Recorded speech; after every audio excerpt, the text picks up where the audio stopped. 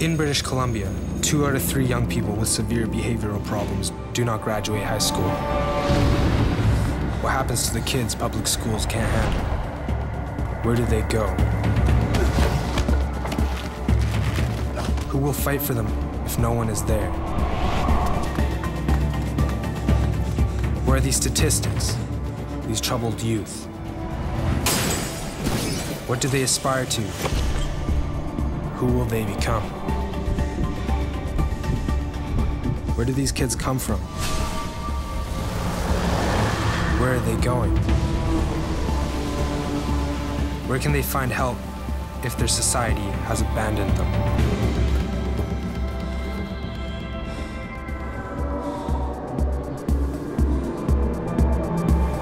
We believe everyone has the right to succeed, but you can make the difference.